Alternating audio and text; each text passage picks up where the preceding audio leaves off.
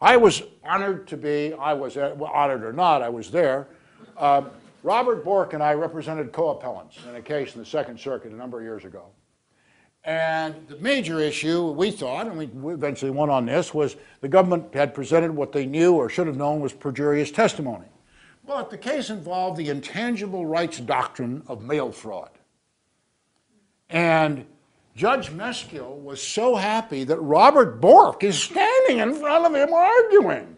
I mean, really, it was like, and so he said, now, Mr. Bork, would you care to address a little bit this issue of the application of the intangible rights doctrine in the context of corporate governance?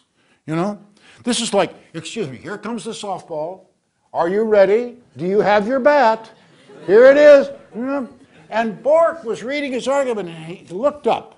He said, well, everybody knows that that doctrine could bring corporate America to its knees. Now, as I was saying, and Judge Meskill looked like he'd been hit with a wet fish or something, and went out of his way to write bad stuff about that issue in the opinion, even though he reversed.